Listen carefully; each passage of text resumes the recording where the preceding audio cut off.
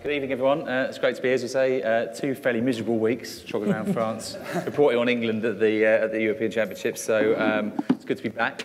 I had a day at Wimbledon today, which was a sort of nice palate cleanser before tonight. And nothing ever changes at Wimbledon, you know, kind of the rest of the world is falling apart, but inside SW19 it's fine.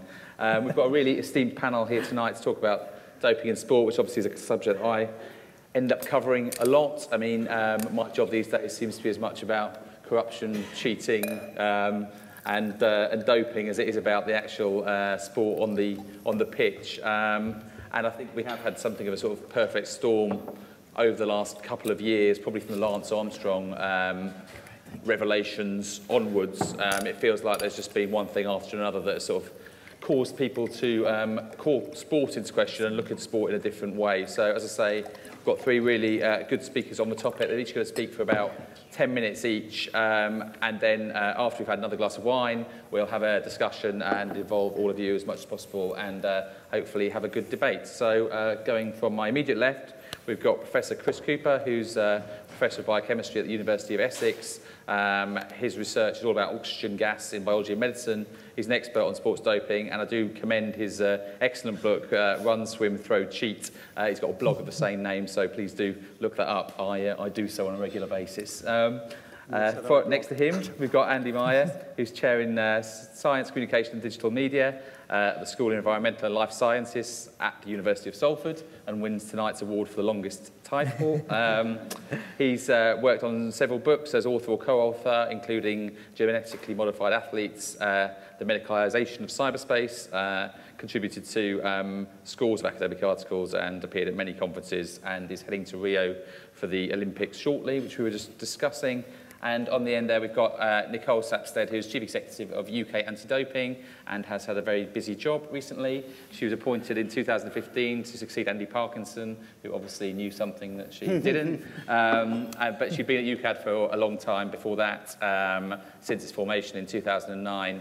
And she's worked in the anti-doping space since 1998 at King's College and then at UK Sport, which became UKAD on its formation in 2009. Ahead of the London Olympics. So I'd like to pass over to Chris first of all, and then each of you in turn. Okay, thanks so much, Owen. So I guess, as Owen said, I'm a scientist who, over recent years, has developed an interest in sports doping. And it's actually quite a difficult thing to study as a scientist because you want to do the sort of randomized, double-blind, placebo-controlled trial in the athlete to see does a drug work or not. And I guess for obvious reasons, it's really hard to do that. I mean, as a scientist, I really want to inject, it was proposed, an EPO into an elite athlete without telling them and see what happens. But perhaps for good reason, my ethics committee won't let me do that, and I think neither will UK Anti-Doping. So I do the best I can, and I'll try and talk to you about what I know and what is out there. So as a true teacher, I'm going to have some visual aids. I'm going to start with blood. So here's a bag of blood. And this kind of thing, blood transfusions, EPO has been used probably in sports since the 1970s, certainly the 1980s. To improve the amount of oxygen you can deliver to your muscles, so long-distance aerobic sports, long-distance running, cycling. Originally, it wasn't banned, then it became banned, and they couldn't really test for it, and now, as you probably heard, it's one of the most hotly contested areas about how can you test whether people are using blood transfusions, EPO, or not. The second thing, I didn't bother to go out and buy any anabolic steroids, but here's Arnie using some anabolic steroids. That's what I want to talk about. Anabolic steroids increase your power in strength in power events.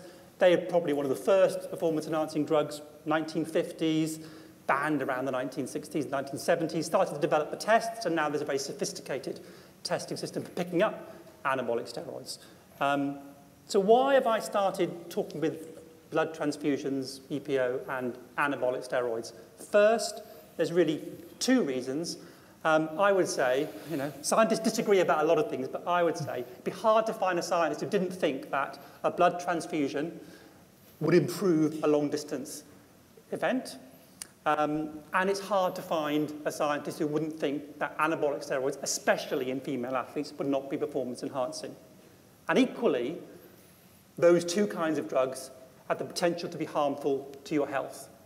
So they hit that area. So we can talk about what that means, but they hit that area.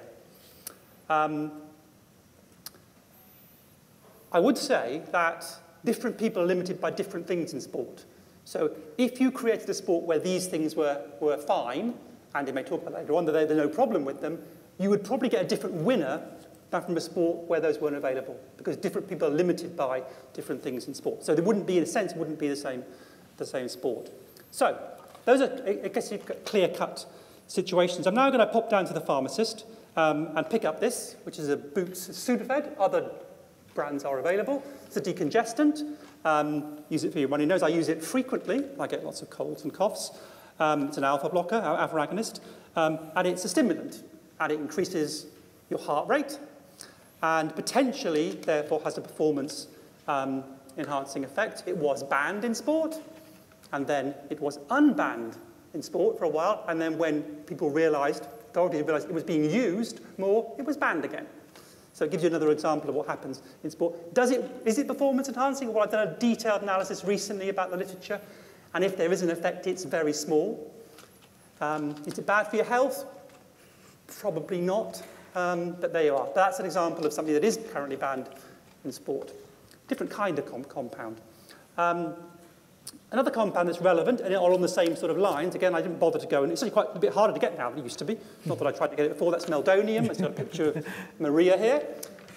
So this is a drug that probably increases blood flow in sport. Clearly, it's a similar thing. It wasn't banned, it was monitored, it was clear that it was massively being used by athletes where it was readily available in Eastern Europe, and it was banned. And you'll know from follow the news what happened after that. Does it work? Does it have an effect? I would say there's very little scientific literature out there at all. There's a feasible mechanism why it would have a performance-enhancing effect. However, it's entirely possible that coaches and scientists have used it on their elite athletes and have checked what the effect is there. But we as an academic from the outside don't know. So there's a lot of hidden data. So we get another difficult field to get into if you're a scientist, because there may well be a reason. Sometimes coaches, if one coach uses something, everyone else uses it, even if it's not necessarily performance enhancing. There's a sort of a herd mentality with coaching. It's not quite a science, a bit of an art. But we don't really know. Is it harmful? It's a medicine. It's not clear. There are defined doses. Probably not that harmful if used as it says on the tin. So those two I've given examples of things that are less performance enhancing, probably, and it's less clear what the health issues are. So just to give you a sort of scientific background to where you're going. And finally, I'm going to end up with another performance enhancing drug. Here we are, here. This is a major Olympic sponsor. Other carbonated beverages are available. This is obviously Coca-Cola, and the caffeine in here is undoubtedly a performance enhancing. It's undoubtedly a drug, and it's undoubtedly performance enhancing. Loads and loads of studies on it, because we can do it and put it in sports science students ethically. So tons and tons of work on it, and work on it with elite athletes. Probably very limited health problems taking caffeine, though there is always a concern when people start taking a drug like caffeine, as opposed to in Coke or in a cappuccino or an espresso, taking it in a pill. And occasionally anti-doping agents get concerned, and then they think, it's a pill, it must be bad for you. So there was an issue around caffeine, and of course it was banned for a while, and it's not been banned. So it's unbanned. So performance-enhancing drug banned, unbanned, probably no health benefits. There's a whole range of issues around things. I won't have time to go into the science of detection, but we scientists are clever people. Well, not me, other people are. And everything is detectable, right? The problem is some things are difficult to detect and difficult to create a test that is fair and will not catch people who haven't been cheating in the net. But in principle, it's all possible. But there is a lot less money in sport than people think compared to in medicine and healthcare, so it's difficult. But it's all possible, I suppose. I'm just going to end with talking briefly about cheating. What is cheating? And I take a very pragmatic and simple view of this. This is not really a science thing. It's just my simple view is that there are rules. They're published. If you break the rules, you're cheating. Okay? That's very simple. And it helps me understand what's going on. And the question then, of course, is why the punishments so extreme? They are extreme. So I'm going to give you an example of outright cheating. I was watching the France and Republic of Ireland match at the football, and I was wanting Ireland to win for two reasons. One, it was against France, but that's perhaps my prejudice. But secondly, because I remember well Thierry Henry handling the ball and stopping Ireland by blatant cheating, stopping Ireland getting into a tournament. Not only did that cheating affect dramatically the sporting event, more so than doping probably, But it also went unpunished. Everyone saw it, completely unpunished. It also had economic impacts in the Irish economy. So this is a big bit of cheating, completely unpunished and really unrepentant. And if you look around here, about a couple of miles away from here, you'll find a statue of Thierry Henry outside the Emirates Stadium. And even worse in effect, if you hate cheats, there was a jovial discussion between Alan Shearer, Gary Lineker and Thierry Henry during the France-Ireland game, joking really about his cheating. So why is that not? Why is Thierry Henry a hero still, and Justin Gatlin an anti-hero, evil? I mean, I think you can probably address that more than me. There are two reasons I can think of. And the simple reason, the one that is straightforward to understand, is that doping is hidden cheating. So in that sense, it cheats both the spectator and the rival competitor. You don't know someone's cheating. So you know what Thierry Henry's done.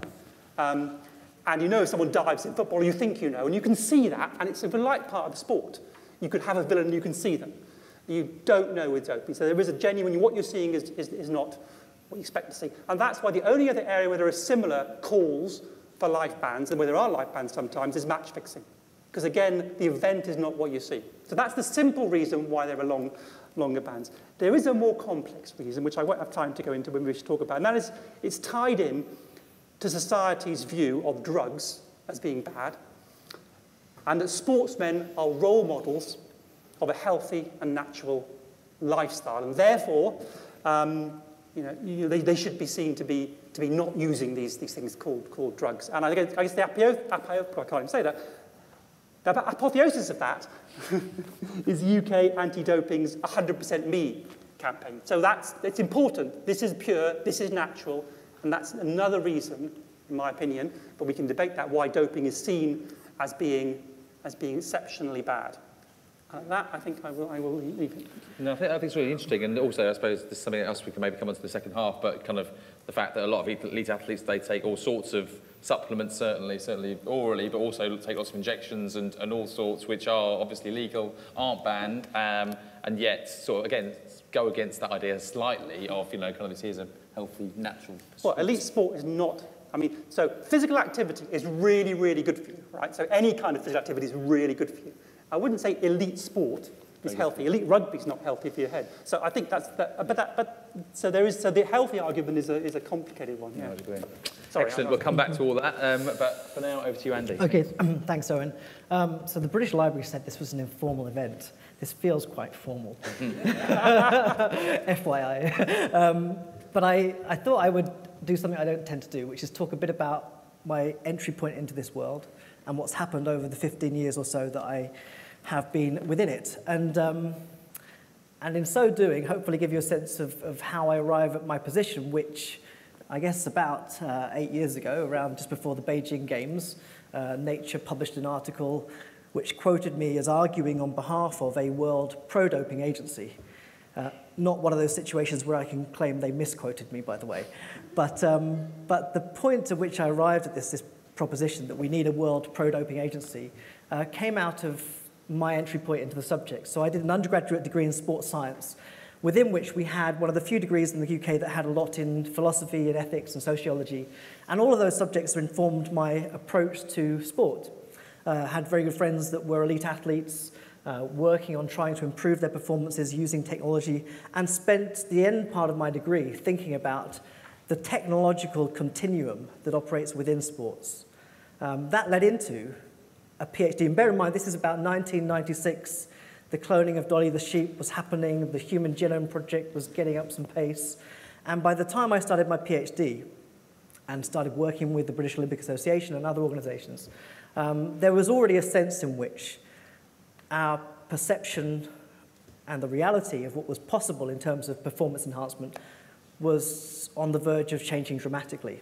One of the first articles I read on the subject of gene doping was an article by Andy Coghlan for New Scientist, who published a piece talking about a performance gene.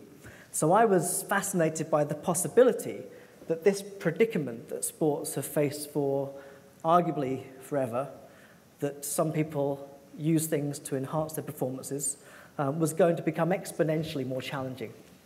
And informed by the kind of complexity of that ethical dilemma. So athletes in ancient Olympia rubbing their bodies in olive oil to protect it against dehydration, or using weight to propel themselves further as they did a standing jump, all seemed part of this continuum. And it didn't seem obvious to me that anti-doping had a mandate. Now, of course, over the last century, we have seen that mandate grow off the back of a broader political war on drugs, which, depending on which literature you read, will express that war in very different ways. On the one hand, it's about protecting young people in sports and protecting young people in society. On the other hand, it's about controlling a range of political discourses that allow people in positions of power to manage their assets, their resources, to govern more effectively. Now, at this time, around about 1999, 2000, the International Olympic Committee was suddenly becoming aware of the possibility of using genetic technology for enhancing performance. In 2002, when WADA had its first gene doping symposium, there were scientists standing up saying that they were being contacted by athletes and coaches wanting to get them enrolled into their gene therapy programs with the possibility of enhancing their performances. At the same time, the United States President's Council on Bioethics had started and was debating the possibility that we are becoming a culture that is much more predisposed to body modification and human enhancement. The prospect of designer babies, the prospect of doing all kinds of things to tamper with their biology was becoming a reality. So it didn't seem clear to me, and it still doesn't seem clear to me, that sport has a mandate in this area. It is, of course, as Chris has mentioned, concerned about the protection of fairness within sport, so this title, Fair Game. Yes, if we agree the rules and those rules are broken, you're cheating and should be punished for it. Completely agree with that. The point where I have challenge is around what the rules should be in the first place. And I think they are widely off the mark with regard to doping. I don't think that athletes are best protected by anti-doping. I don't think the playing field is fairer by the existence of anti-doping. And I think that people are becoming much less concerned about many of these substances, or even don't even engage with them in any meaningful way. Back in 2006, I was involved with, informally, one World Anti-Doping Agency inquiry into the use of hypoxic chambers. This was a technology, and is a technology, that allows you to simulate different densities of oxygen within the air. It's effectively replicating going to different altitudes in training, which can bring a performance enhancement. The World Anti-Doping Agency considered whether it should be banned or not. And at this point, it was a bit like the caffeine that Chris mentioned. At this point, there was a real sense in which people didn't know whether to see this as a bad thing or a good thing. And many of the athletes that were using this couldn't see any problem with it whatsoever. Now, had hypoxic chambers been banned at that point, which was the proposition at the time, everyone then would have condemned their use, and we would have said how immoral they are, and we shouldn't use them and so on. But they weren't, and people now use them and have no problem with it whatsoever. So the moral context of the anti-doping debate, in my mind, is completely arbitrary. And for that reason, we should do more to encourage the safe development of performance-enhancing technologies, whether it's drugs or something else, to allow athletes a more open culture of use, a more medically supervised culture of use, to avoid the situation where people are in, as we now know still, these incredibly vulnerable positions where they're abused by people around them and misled, and where we have this black market economy of substance trafficking that underpins the possibility of doping.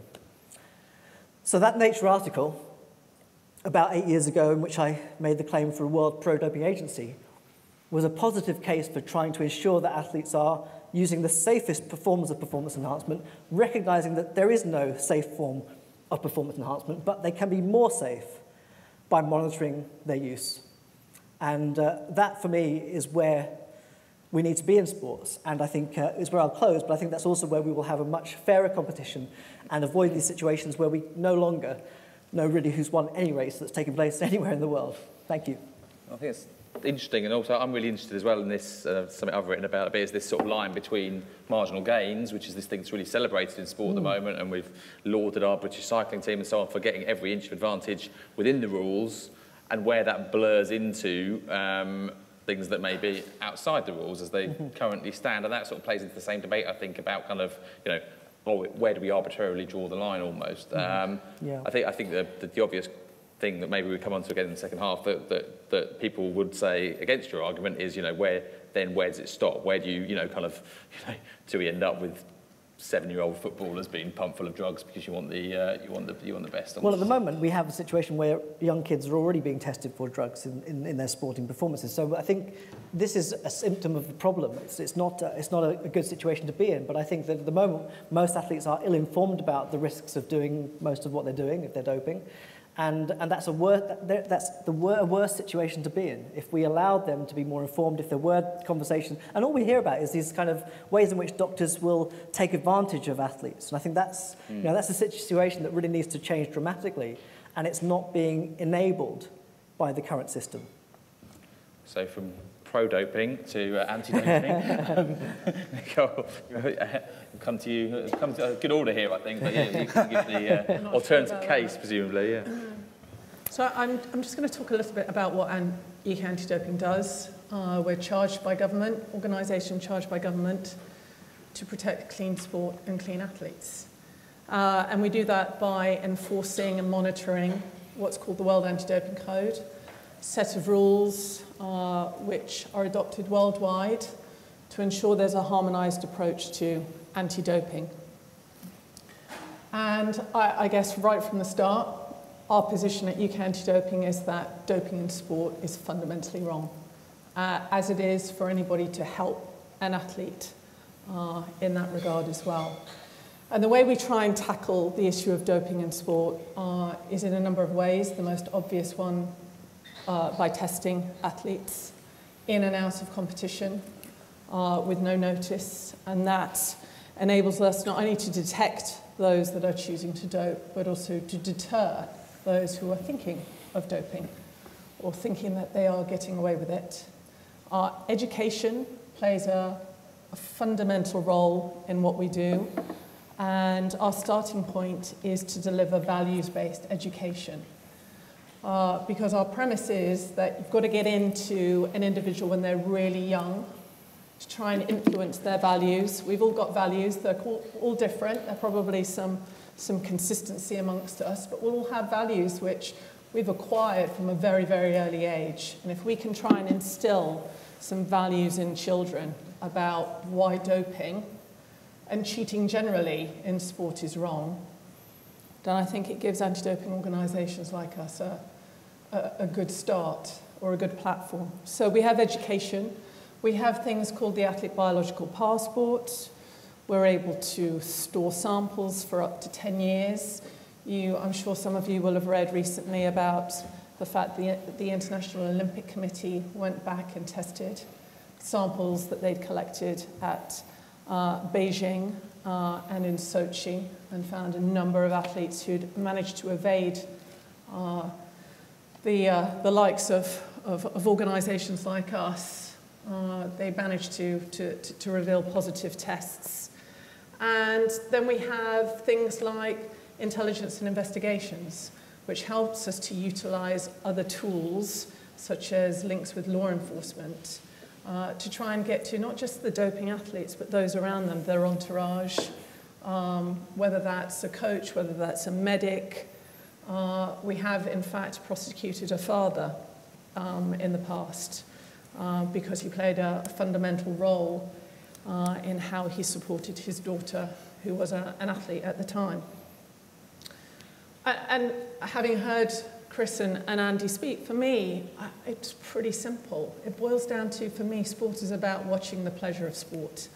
And it's watching people use their natural talent, using their athleticism, whether it's skill, whether it's human feats of endurance or strength, to achieve phenomenal results and outcomes. And I wonder how those of us who love sport and follow sport would feel if we open that door to say, you know what, you can take what you want.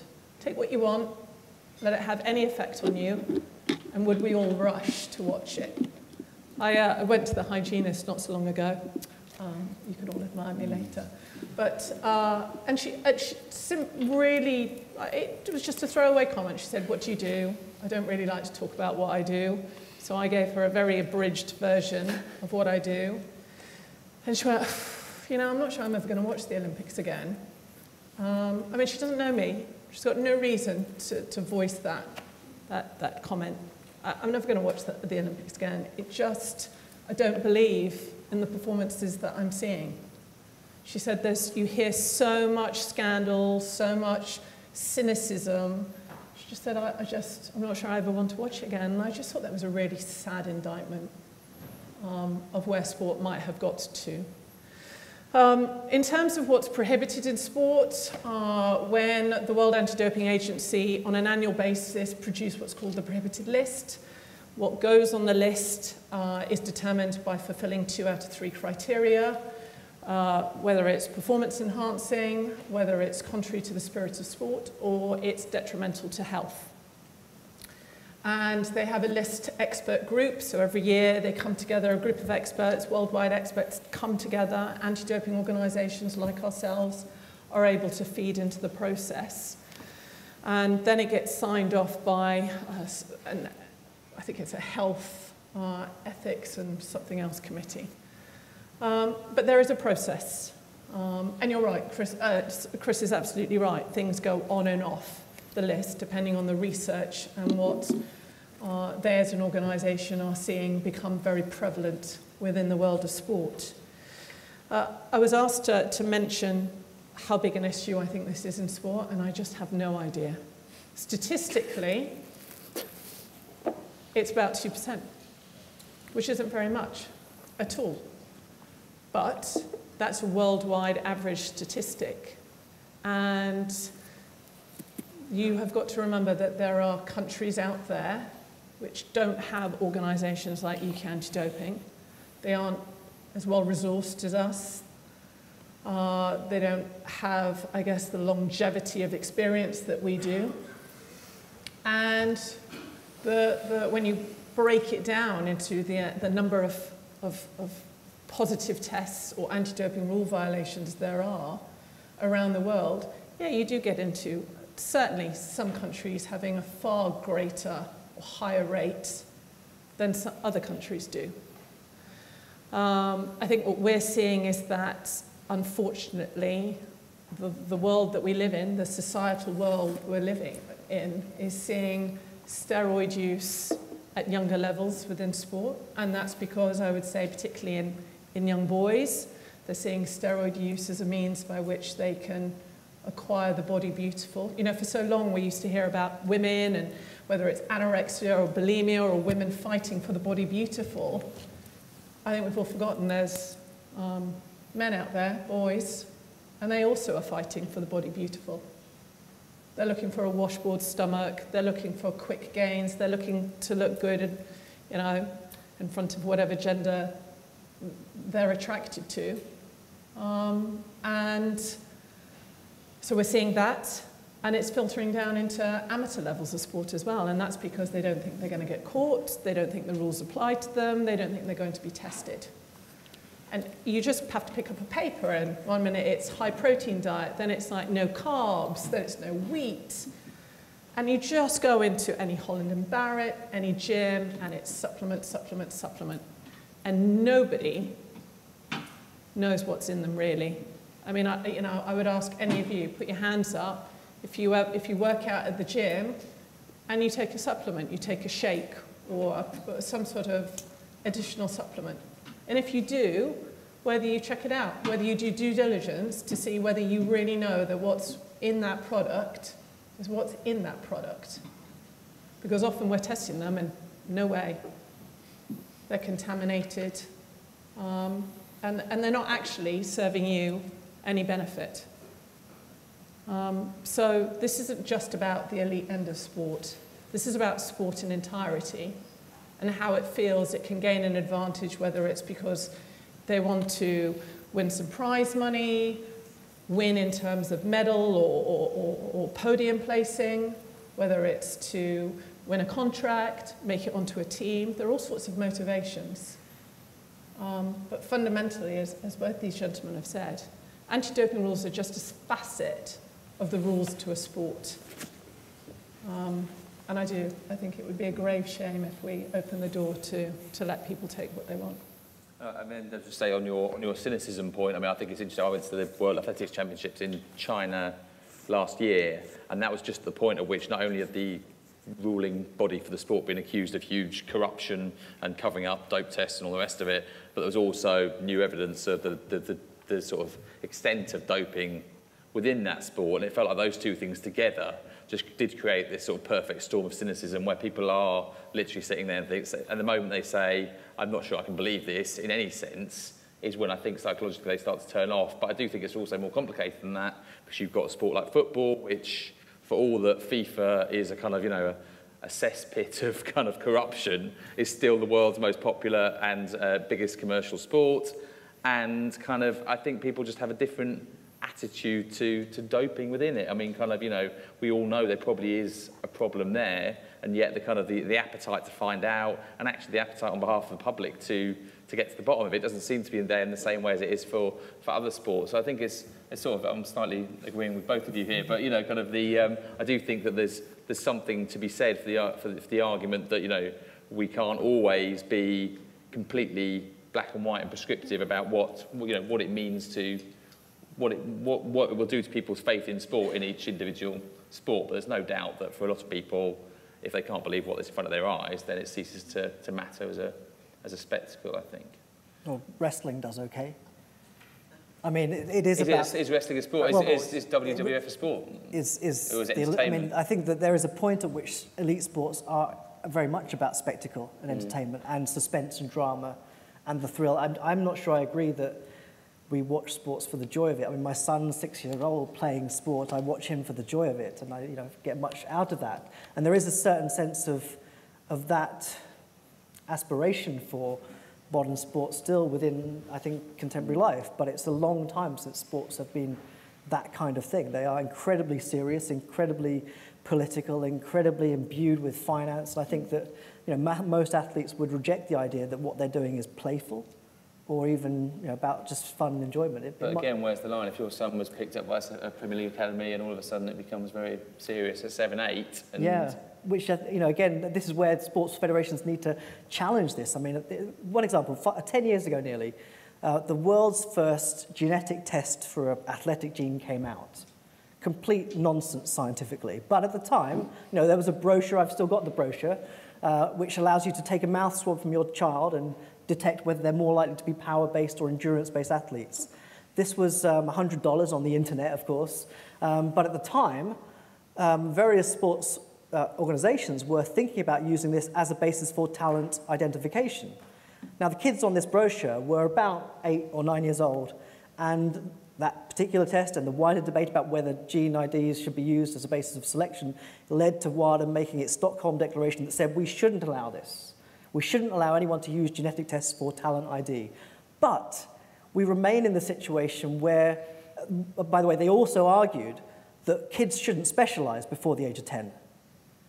And yet we are within this culture of encouraging kids into competition at the age, kids in Ethan's class, like 6 years old, are in their training academies already. So I think that the world of sport needs to push back on this in a much stronger way. If it's really committed to these ideas, then it needs to push back much further. It doesn't. Why not? Because I don't think there is a serious anxiety about that that is borne out in terms of policy, but also in terms of funding. As Chris said, the funding underpinning anti-doping is just a drop in the ocean.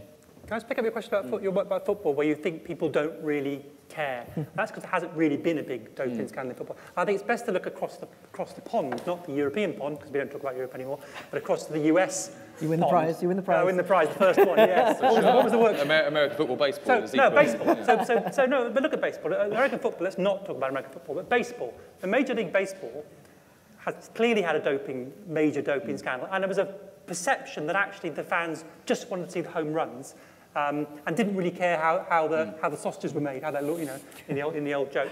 But actually, what's happened is there's been a change, and I've been interested in Andy's opinion about this, where the fans did start to revolt against this, in a sense, and certainly the organisation did. And now, even if it's not part of the World Anti-Doping, now it's got a very aggressive anti-doping. In part, I think, driven by the people revolting against this. So I think a similar thing might happen in football. And it was an interesting question, because I thought for a while Major League Baseball would be exactly the kind of Andy's sport. Well, they didn't really care, because there was a clear spectacle difference, number of home runs. So you could clearly see it was part of its power game. And it has been a bit of a move back. And I don't know what the sociology reason for that is, but I suspect if people saw spectacular things going on in football that needed drugs, what would happen? And I think that's an interesting point. That's clear cut, isn't it? I suppose as part of the point. Well, I think it's, yeah. And NFL is the other side of the coin, where it is very much still feels like a gladiatorial. Yeah, exactly. I think it's a separate issue. I mean, I'm not an expert on baseball. I would say that baseball is much more part of the political economy of America and the American elite than perhaps football is here. I think that it's so the point is that baseball became part of that wider political war, which, you think about Barry Bonds, all these people became part of a wider discourse that I don't think here really happens. Baseball is the US equivalent to cricket, so it does have this thing that it should be fairer. I suspect that may be where it's come about, but I don't know. And you both said that anti-doping funding is a drop in the ocean, and that's certainly true. I mean, if you look at the huge amounts of money in sport and the amount that's given to that both sport itself and government give to WADA, which is the international anti-doping agency, and then you can have the same argument on a national level with organisations like UCAD. I mean, it's clear to most people that they're woefully underfunded if you look at the scale of what it is they're trying to do. If there was a lot more money, Nicole, do you think it would be a lot more effective in terms of catching people? For us, I have to say yes. It's not about just throwing money at it, and it's not just about testing anymore. We've so moved on from where we were 10 years ago, because at the end of the day, unless you're stupid and you get caught, if you're intelligent and a doping athlete, you'll be doing all sorts of things which require, as Chris said, some really good science behind it to pick up the microdosing. There are 10 violations under the World Anti-Doping Code. 3 of them relate to testing. You can't, as an organisation, sit there and go, right, we're just going to test and educate. This is about the trafficking, the aiding, the betting, the administration, getting to all of the people around an athlete. Yes, of course, there are some athletes who make that sole decision all by themselves to dope. But I can't for 1 minute think that they are vast in number. They've got people around them, entourages. I think the wealthier the sport or the wealthier the athlete, the more likely there are a whole network of individuals helping them. And in some ways, part of the problem is historically the athletes tended to carry the can while the network moves on to... Yeah, I mean, at UK Anti-Doping, if you're talking about resources and diverting resources to where you think you'll get the best gain, if we had some intelligence to say that there was a coach who coached a number of athletes administering or helping them to dope, we'll go after the coach rather than the athlete, for sure, every time, because that individual is having a far greater detrimental impact than the one doping athlete. So that's, yeah. Chris, you mentioned the sort of slightly arbitrary nature of the wider ban list in a sense, and so did you, Andy, in the sense that the oxygen 10 example is a good one. Do you think that is the best way? If we decide, if sport decides this is something it wants to pursue, is this the best way of? So there are lots of arbitrary rules in sport, and I don't have a problem with WADA having to devise a rule somewhere. My rule would be a little bit different. I probably wouldn't ban pseudoephedrine, but this is in the noise of the debate. You might decide where you go. So I think. If you're going to have a situation, not the Andy Miah situation, where you're going to, then you have to have rules, and that has to be part of the rules. And I think there are issues, though I do think we had this debate 4 years ago probably, contention with Andy that if you let everything happen, what would the sport look like? And I always go back to the sort of cheap argument really, which say it would look like, we've seen it looks like East Germany, and female sport would be fundamentally different. There is absolutely no doubt that if you could not have that, because if they take anabolic steroids, they'll get bigger and they'll be faster, and they will dominate the sport. Absolutely no doubt about that. So then you've got to say, okay, well, Should we just go up to a certain level of anabolic steroids? And then you have to have testing. And you cannot, as long as if you have completely open, you will get female athletes who look like they're male, and because they are, you know, not male, but they have associated health risks, because they'll win. So if you believe in elite sport, and you believe that it doesn't matter how you do it, there is no doubt that they will win. And therefore, you have to say, for the health benefits, I would suggest if you do it healthily, you'll have to dope less. And therefore, but then some people will try and dope more, and you have to create a rule. So you cannot do this. It has to be part of the rule if you want a sport that does not look like a sport like that. So I don't mind if you have a sport that looks like that, if that's what you want to see. But the rules are there, and it's life. I mean, it's like, but it is. You do get stuck into some of the same arguments about drugs in society. So do you make everything completely? And they're not completely linked, but actually there are links in those arguments. Yeah, I mean, I guess I would say that. Again, to go back to the first point I made was about the technological continuum within sports, and the fact that modern sport grew alongside the growth of the emergence of sports science, which is in the business of performance enhancement. And I've met over this 15 years numerous people working with athletes who are allowing them to use forms of performance enhancement that are, I think, as worrisome to WADA as the things they ban, but they're not on the list. I mean, if you want to Google one, you can Google the glove from Stanford University, which is effectively a system that allows you to reduce your core body temperature significantly, which of course is one of the big factors in fatigue and degradation of performance. If you can lower the core temperature, you can do much better. And this particular technology does that incredibly well. So there are a whole range of technologies that athletes can use that may be alternatives to the things that are currently banned. I think that synthetic substances generally are inherently problematic because they are not attuned to our biochemistry. They're not things that we can predict in terms of side effects.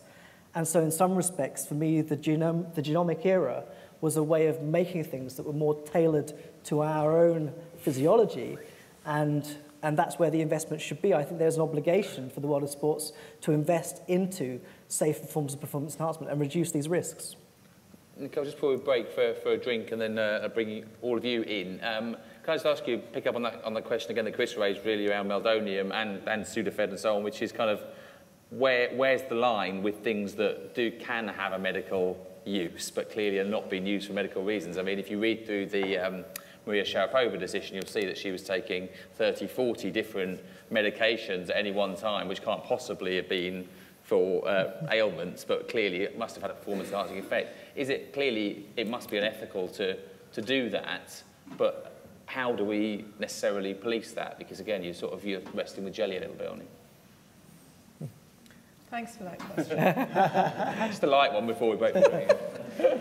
I think it is really difficult to police. I really do. You know, and you hear arguments about somebody who wants to take something because, for example, somebody who's got a low testosterone level wanted to take testosterone to get themselves up to a level that is equivalent to, for example, Chris and Andy's level. Well, is that performance enhancing, or is that just getting them up to a point where actually they are on a level playing field to compete with them? It's so difficult, and I am so not a science person. But I mean, clearly the problem is that you've got a range of substances that benefit different athletes depending on what their sport, depending on what their discipline is.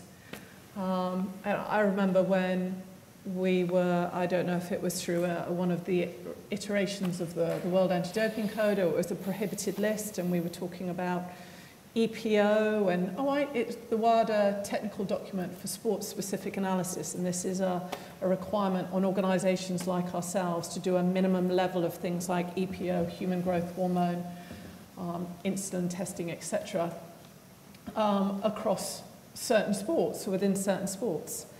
And there was a discussion about whether EPO, you do not test for EPO in all sports. You just don't, because you do not think, for example, that a table tennis player is going to be taking EPO. And there were some extraordinary responses from the international federations of, no, but our intelligence is telling us that EPO would be used. And so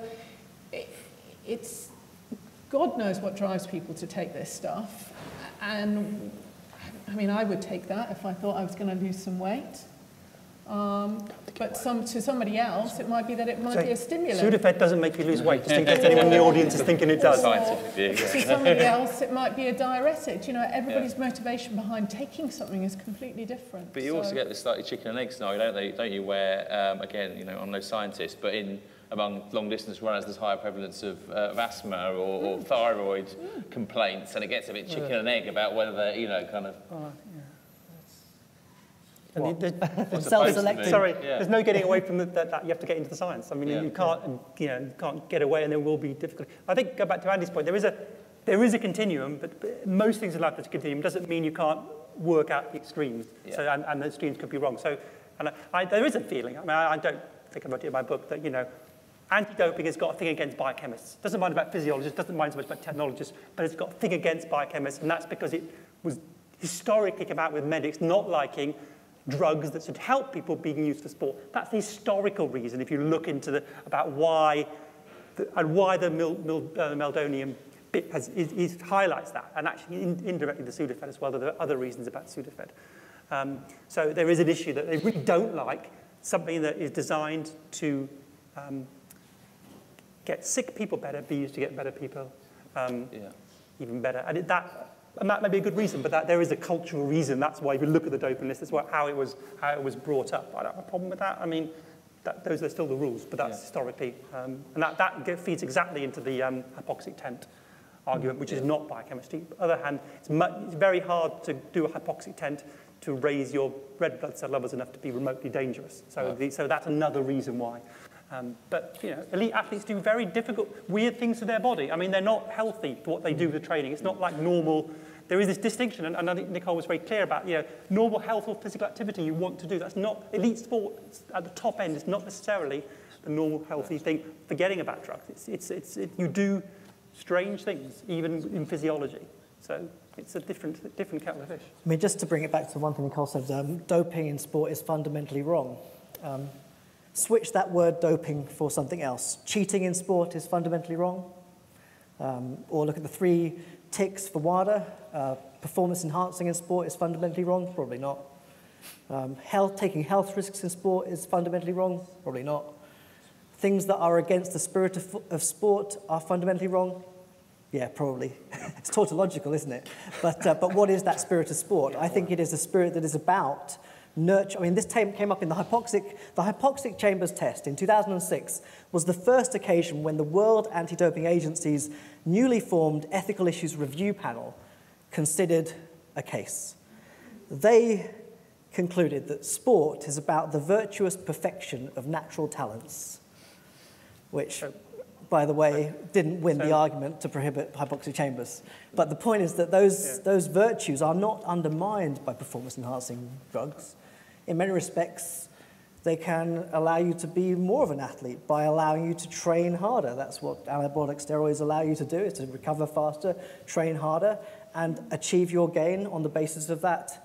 Sorry, I've had this argument. Somebody else gave me this argument, and it's not right. It was Ellis Kashmir. It's not right. So anabolic steroids don't just work by enabling you to train harder. So if I did nothing and took anabolic steroids, I would be more powerful, right? And certainly true for females. It's true for males. Now, if I did that and trained, I would be much more powerful. So there's a synergistic effect. But that's what athletes want do. To get the science. That's what athletes do. They do both. But I just want to get this. Yes, but it's not just. So Ellis said it's not just about.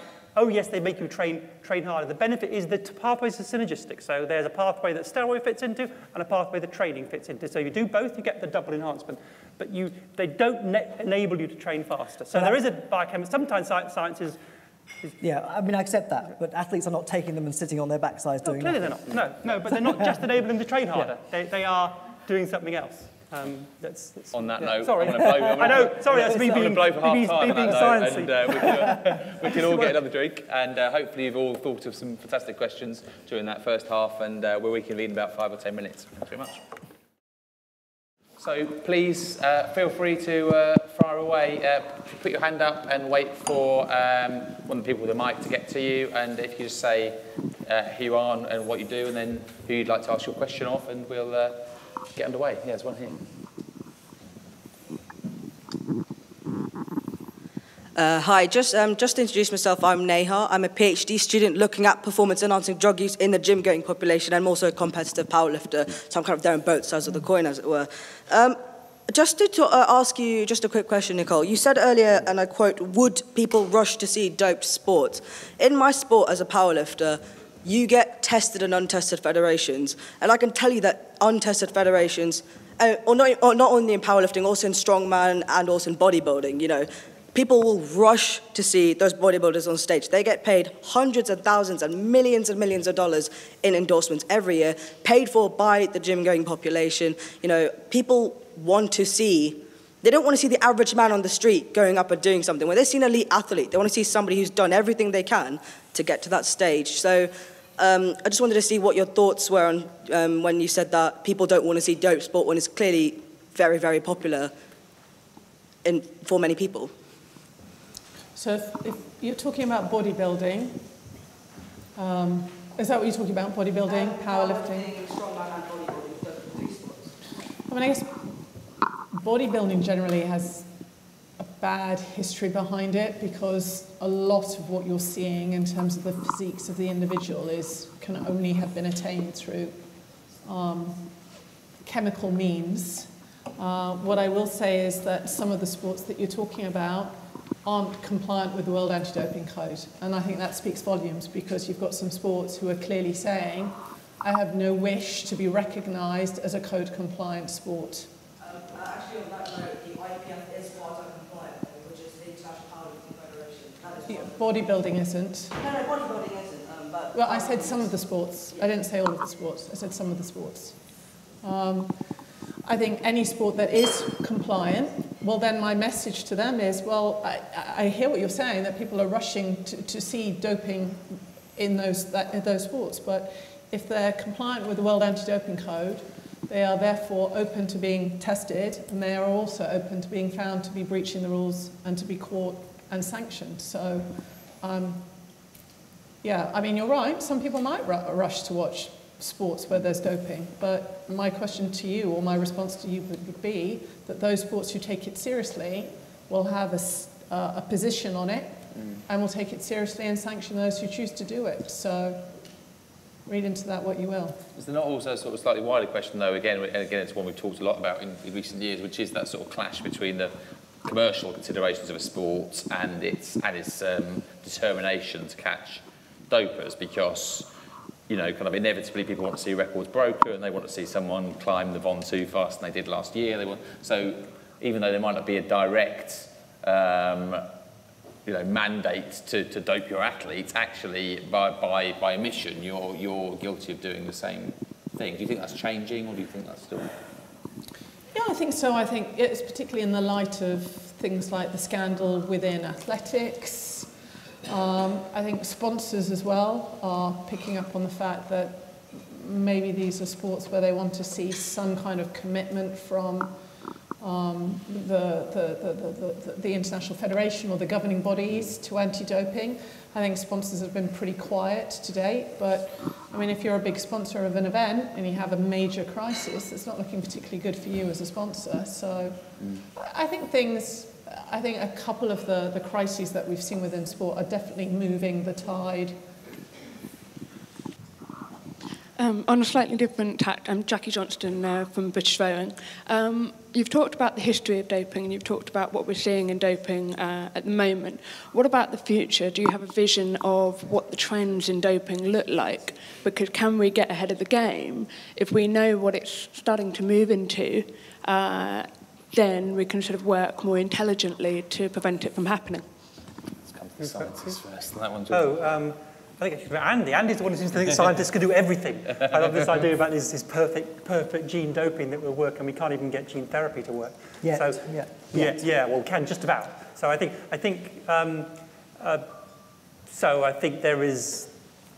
there are ways of enhancing sport. I think so. The big thing is it was 10 years ago, 15 years ago, was when Andy was gene doping. Let's do gene doping, and that will create this big difference. And the reality is it's very difficult to do and to get it to work. So I think that became a big issue. It wasn't really practical at that time. Could still be more practical now. So, and what surprised me actually in terms of the history is how Russia situation, which Nicole and how much it was Back to the Future. I mean, the doping that they were doing was KGB basically infiltrating and cheating the whole system in the first place, so you don't get caught. And you have women athletes taking anabolic steroids, and male athletes and women athletes doing blood boosting. And they're effective. So in that sense, we know in sport what's effective. We know in rowing what would work. And if you're clever, it's very difficult to detect it. So why bother going? My view would be that we're a long way away from even the current situation. So I think there are ways forward. I mean, I think Andy's got this. I like Andy's idea about there are other whole areas, this technology and doping, and there are obviously the motorised bikes, which I think is like a bit of a side issue. You mean motorbikes? Yeah, or not motorbikes, depending on what they are. So I think there is conceivable, and it really depends a little bit. So I do agree with some things I've heard Andy say before about if society accepts gene doping. So it might well be that if you can get a gene doping that will enable you to see better or to do something, and when it becomes like Botox, then there will be a move towards those things happening in sport, and it will be hard to then have sport where people are less good. So I think it's tied in with culture, where the future goes. But you're asking about how do you get ahead of the game, and that really, a lot of that is about intelligence. It's not about science. It's about knowing what people might be doing, and it's noticeable that as Nicole says, that a lot of UK anti-doping is not about what you think. It's about just doing drug tests, and it's a lot about even more about intelligence than about that. So she's probably better to answer this question than I am, because she knows what people are trying to do, and I just guess from the sidelines. And this sort of gene doping? Yeah, I mean, I think this actually relates to the previous question a bit as well, because in order to answer the question, you have to step back and think about what sports will look like in 30 years from now, what sorts of things people will be doing. We had a little conversation about esports earlier. We can come to that if you like. But my view is that if the Olympic Games was created today, women and men would compete alongside each other. Olympic and Paralympic would compete alongside each other. And you only have to look at what's happened from 2012 to 2016 with the inclusion of Paralympians with prosthetic limbs. 2012, Oscar Pistorius, who we don't talk about much anymore, was part of the Olympic Games, the first athlete with a prosthetic limb to take part in the Games. Not terribly competitive. 4 years later, we have Marcus Rem, who's vying to compete as a long jumper at the Rio Olympic Games and is a medal contender.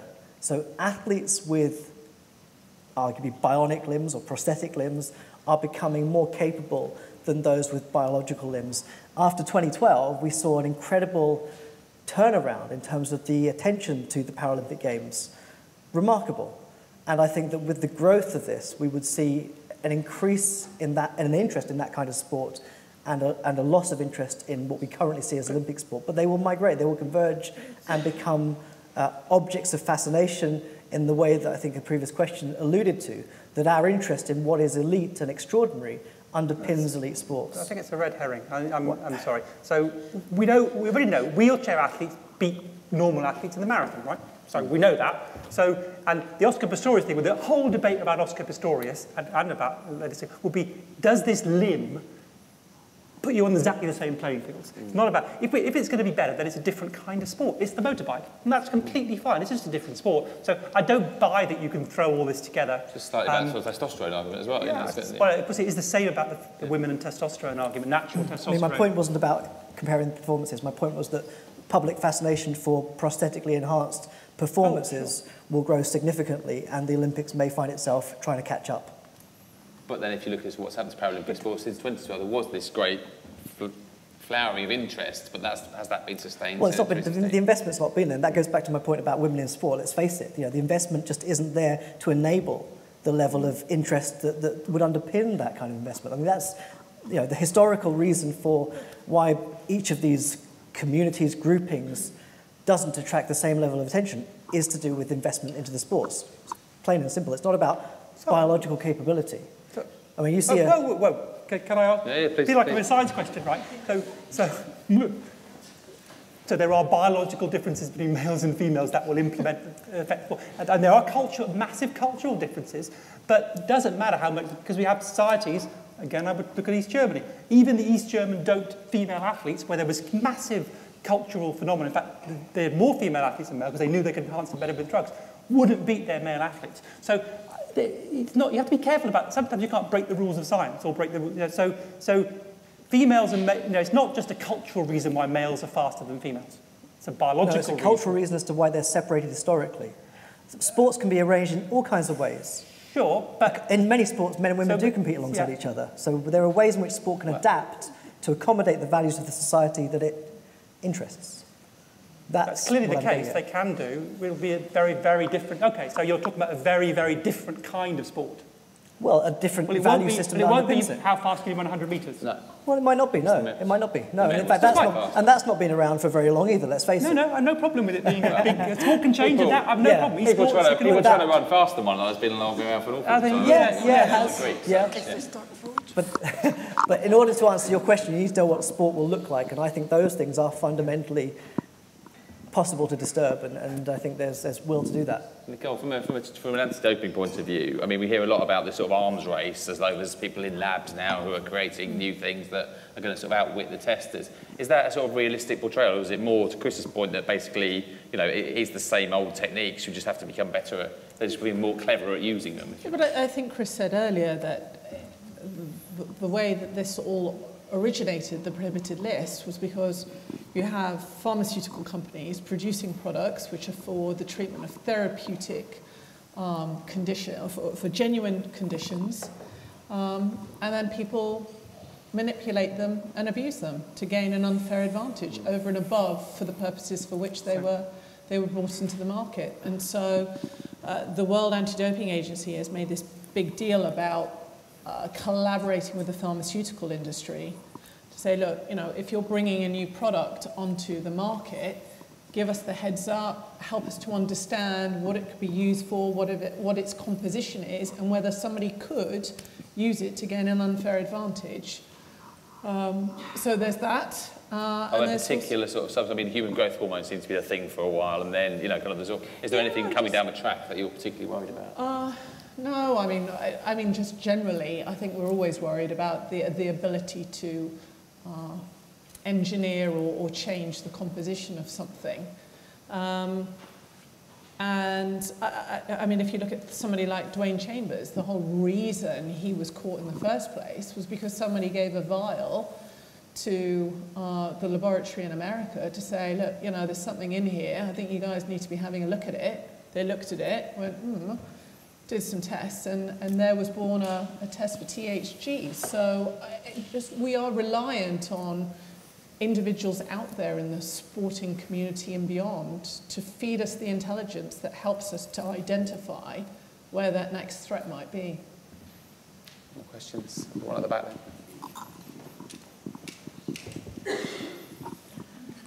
This is a question for Dr. Miah. I'm a law student, and earlier you made a very impressive sociological and philosophical argument about drug taking. Basically, what I wanted to say, if, for example, someone is already born with a certain gene, and you do not possess that gene, but both of you take the same drug, the person who is born with the more superior gene will still be, let's say, more faster than the person that has got a slower gene by birth. So that kills that argument. And the only way for that person to then be on the same level playing field, they would have to cheat. So they would have to get a drug that is better than that drug that that person is using. My second question to you, Dr. Miah, is, do you think your argument is unbalanced and dangerous, considering there are lots of videos on YouTube of people dying from the abuse of steroids use? Two questions. So to the first question, there would still be this imbalance. That's your concern, is that despite having this rule that allows people to use it, the inherent or the presumed inherent genetic predisposition leads still to this unfair or unlevel playing field. Is that your point? I think that the response to that is to think about a range of performance enhancers, not just the drug. and to recognize that the science of what makes something works best for you may be different from what works best for somebody else. Let's take altitude training, for example. You might be perfectly optimized for your sport by using a hypoxic chamber. That might be the best way to get the performance enhancement for you. The person next to you may get the best out of themselves by going to a mountain and running within that environment. So I think there is much more variance in what allows any given performance enhancement to be optimal for any specific athlete. And the position is to allow athletes to use a range of these things and discover what works best for them. And the science behind most of those is, I think, more nuanced than just one hit for everybody that takes it. And I think the advantage that you would get in a situation where your peers are all doing it as well is in that science that underpins it, related specifically to both your own particular circumstances and what makes you run faster. The argument about is it a dangerous position? Jeez, I mean, videos online and encouraging certain behaviors. I mean, my concern about the anti-doping situation today, I mean, those videos are within the context of the present system. Would athletes be safer? I mean, the question is whether they would be safer in the system I describe. I think they would, because I think you would have medical professionals giving more meaningful, useful advice about those risks associated with enhancements and allowing athletes to take responsibility for those risks. But without any monitoring, you have those lethal consequences to those videos perhaps that you described. So I think that it's not irresponsible. I think the present system's irresponsible. I don't think it protects the health of athletes, and I don't think it protects the level playing field.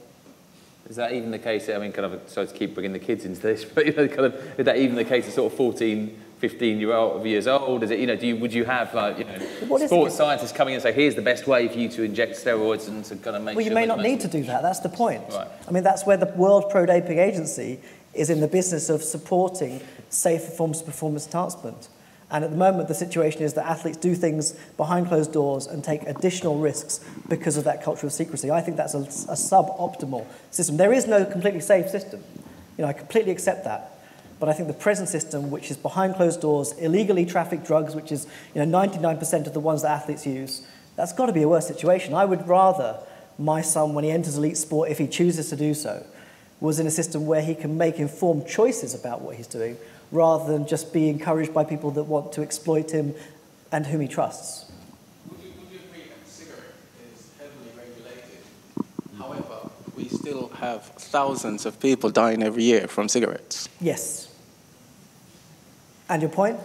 My point is, even if you should have monitoring of the steroids or any enhancing drug that is used, people will still take risk, and people will still abuse it. Absolutely, absolutely. But the point is that the present system undermines your ability to make an informed choice.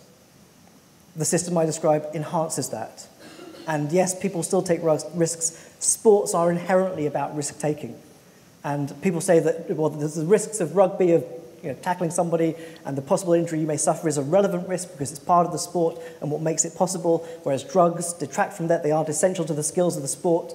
But I think that, again, if you look at this from the perspective of the safety of the athlete, the health of the athlete, the situation that they're in at the moment is where they are unable to make informed choices about those risks associated with doping. It just isn't possible. So I should say the way Andy is going in response to your question, the way you're asking it, is very much about drugs in society, not so much about drugs in sport. So there's a whole similar argument that we should, if we're going to legalise drugs in society, then people will know they're taking the right thing, then their doctor will talk about it. So it is essentially the same argument. I'm not against that argument, but that is the argument. I think that's a good argument to have. I think if you have people who go to their doctors, we don't have on the panel we don't have anyone who's medically qualified.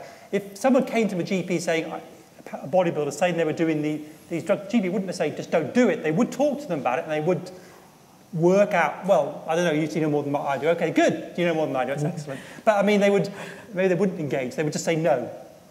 Okay, they don't engage and try and, because clearly it's an issue, so it's all done out, so it is all done underground.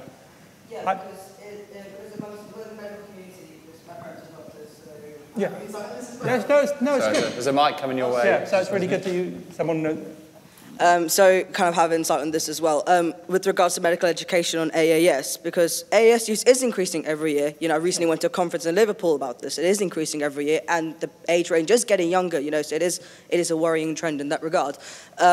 But I don't think I get so many stories, like, you know, because I have to interview people as part of my research. I get stories saying, I'm not comfortable going to my doctor because all they'll do is tell me not to do it, you know, they'll just shame me for my choices, this, that, and that kind of discourages people from getting the appropriate help, I think, which is kind of, I think... So my issue with AAS is not the short-term side effects, which I actually think some of the bodybuilders are better at knowing how to deal with them than the doctors, but it's the longer, it's the long, so androgenic anabolic steroids. So it's the longer term, and which is unknown really in terms of liver and heart damage, and it's very difficult. That's 10, 20 years down the line. So I've had debates with various bodybuilders. In the short term, you know, they can control their symptoms, and you know they know as much as the doctor. But the longer term, it's very unclear. And of course that links in exactly into the cigarette argument in the sense, because there's no short term, well, apart from the difficulty in running faster, but the longer term health benefit. And when you're making that decision to do AAS now, we don't have enough good clinical data because we're not allowed to do the randomized controlled clinical, and because we don't know, and it's all anecdotal, and it's all not just YouTube videos, but all case studies N=1. We don't know the longer term damage, and it could be quite, you know, it could be relatively serious. I mean, in the sense of probably worse than cigarettes. We don't know that. That would be my concern about AAS, not so much the short term, but in terms of the society. Elite sport, different question, but in terms of society. Question down there. Thank you. Owen, I thought I'd use you as the chair to decide which of my many questions might need to be put to the panel, or maybe all of them, who knows. Given that the medal chase has corrupted the Olympic Games, wouldn't cheating under a neutral flag be the way forward, is question number one. Question number two, Chris, you'll like this one. If meldonium is the equivalent to statins in Western society, why isn't Viagra banned in sport? That has a proper chemical meaning, as you know. Yeah. And then, aren't we all really kidding ourselves trying to treat sports the same in respect to the prohibited list and sanctions, given that actually sports are all different and so are athletes? And so the more we treat them as generic, the more we're likely to go to the lowest common denominator, which is cheating. Why don't we put one of those questions to each of the panel and do it like that, which will be... So Nicole, do you want to take that last question about the universal code, if you like? I mean, I think it's an interesting debate, isn't it? Because obviously in 1999, we decided to set up WADA, we decided to have a universal code that would basically try and treat all countries and all sports and all athletes the same. Has that now outlived its usefulness in some ways, do you think, or do you think the point is still, or the end goal is still a good one? Well, I think the end goal is the good one, but I don't disagree with Michelle in that, yeah, I mean, you're right. I mean, you just start to blast open a whole new debate into to this issue, and I know that it's one that I think the World Anti-Doping Agency have even discussed about whether you just have, at the moment, for those of you who don't know, there is a list of stuff that's banned in competition.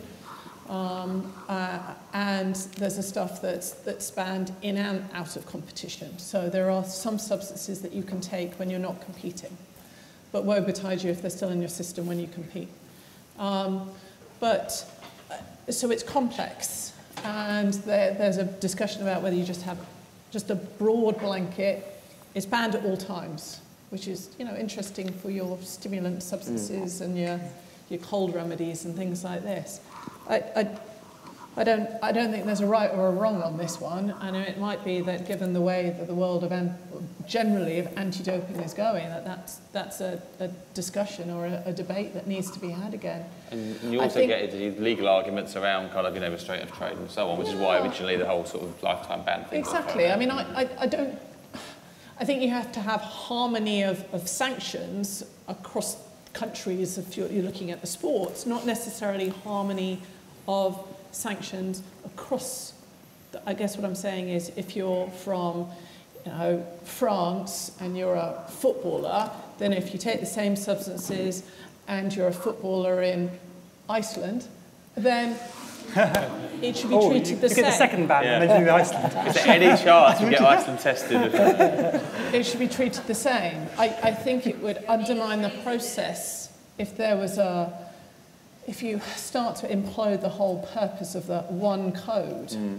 Well, you do hear some sports argue. I mean, I've heard athletics, ironically, given their problems, I've heard Seb Coe argue recently and say, well, we were at a 4-year ban. We got argued down to 2 by other sports that wanted a light penalty. And actually, we should have stayed at 4, which is what they're back up to now. I mean, Michelle will know. You go back 15 years, and I mean, countries were doing whatever they wanted to do. Yeah. And how is that right? That a weightlifter from this country gets 6 months, and then a weightlifter from somebody, or even worse, a cyclist from a different country for something far less serious is getting a greater sanction. I mean, it's bonkers. But the sports that had the life ban didn't have the problems they have now. So rowing has kind of tripped along into a life, from a life ban to a lower sanction.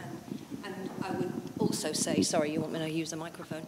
I would also say, having worked with various sports, this whole sort of fraud, really, of an in and out of competition list is ridiculous. It's a tripwire for athletes. And we looked at it with one of the sports I work with, professional golf, and the golfers said, well, that's absolutely ridiculous. And so they went for the full list all the time. And it makes sense to them because it's how you are in and out of competition. What does competition really mean? It's so sports specific that it's about time, in some respects, that anti-doping itself grew up and was actually addressing these issues. And, a 4-year ban for a rower is not like a 4-year ban for a darts player, let's face it. So we've got to be a little bit more specific in the way we're going to deal with it. There's a sort of related point there as well, which is basically that, that you end up catching low-hanging fruit, don't you? That you end up catching a lot of athletes who have tripped up on Sudafed or supplements and maybe not catching the guys. And we haven't moved away from, I see that recently UCAD applied a penalty to someone for an asthma inhaler.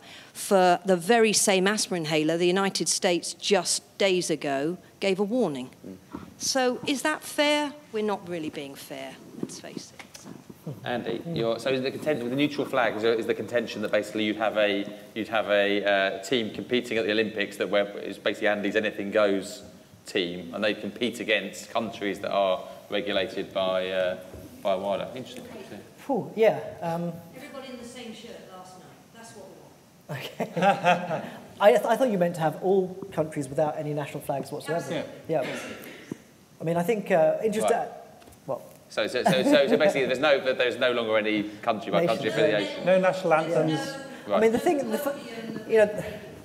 funny thing is that the medal table doesn't exist. By the way, the IOC does not publish a medal table for the Olympic Games. It is entirely a product of the media and its construction of this theatre of spectacle that is the Olympic Games, which we all enjoy, whether or not we think someone's doping or not. And that's, so the idea of athletes competing under a neutral flag, the problem with it is that sport is underpinned by these nationalist interests. And if you take that, it's like pulling the rug from under sport, it will just collapse, and that wouldn't be such a bad situation if it can rebuild and embrace some other values. Like, the most viewed sport online at the moment is parkour, which is trying to get recognition as an official sport. And inline skating is another one. There's lots of new ways in which people are becoming physically active that have nothing to do with that history of sport that is around the Olympic Games. And I think that before we get to a point where you have no nations, we will get to a point where people just won't be interested in the so-called fastest person in the world. It will just not be about that. It will be about something completely different. And actually, I think the values of the Olympic Games in particular lead us to that situation. The modern Olympic Games as a social movement that is about bringing together the youth of the world is losing touch with that community. And we see that in the dwindling numbers of participation in all kinds of sports. But you're mixing up there again sort of participation and spectacle. So people might want to watch parkour, but they wouldn't go to a stadium and watch people compete to do parkour to win a medal, would they? Well, I mean, that's a slightly different point. But I think that, again, we are moving from an era of spectatorship to an era of participatory spectatorship. And we see that within these younger sports, where it's not just about doing or watching, it's also about capturing and creating. And you see that in many of these new sports. People don't want to just sit and watch something anymore. Broadcasters around the games are not planning for audience to be sitting there watching the content 100% of the time. At least 50% you're looking at a phone. So there's a sense in which you are, the entire ecosystem of 21st century sport is changing. And you see that in the practice of broadcasters. Spectatorship is on its way out. Want to come in on either of those points and then address the Viagra question? Well, yeah, I think we discussed who's going to take which of Michelle's questions. And you know, Nicole took the first one, you'd take the medals, and as the 50-year-old male, I'd take Viagra. Which is not a bad idea. So, I mean, the Viagra is a technical scientific question. I think Viagra, as originally designed, is quite similar to meldonium and therefore could be potentially performance enhancing because it ends up being more beneficial for the isozyme or the enzyme that's in the penis. It's probably less likely, but it is a borderline. It clearly could be performance enhancing, I think I say it in my book, and it could be banned. But is it going to have it might have a minor performance enhancing benefit in certain sports. So that's one of those very technical issues. And I imagine if there was I don't know if it probably actually it's not difficult to pick up. So I imagine that if it was picked up, that lots of people were taking Viagra, because they are taking Viagra anyway. But if lots of people take a Viagra in certain specific sports, it would get picked up and could be banned in the same way as Sudafed. I mean, I don't think it's different. I mean, it's a drug that is available and is easy to get. So was that the question? It was just no. Oh, sorry. It was interesting to hear you on Viagra. I am on, but seriously, but given that meldonium in Eastern Bloc countries actually is technically an equivalent of statins in the Western world. And statins obviously are fairly controversial. People are put on statins as a preventive measure. So my understanding of meldonium is, although some people are put on it for a longer time, it's supposed to be for a short time. And statins are some people, it's a lifetime. And if some doctors had their way, it's very, very controversial. It would be certainly I'd be on statins, just they want to dope everyone with statins at my age. And in the US, my brother, who's a bit older than me, but was asked to put on statins quite early on. I think that statin revolution is going to move away.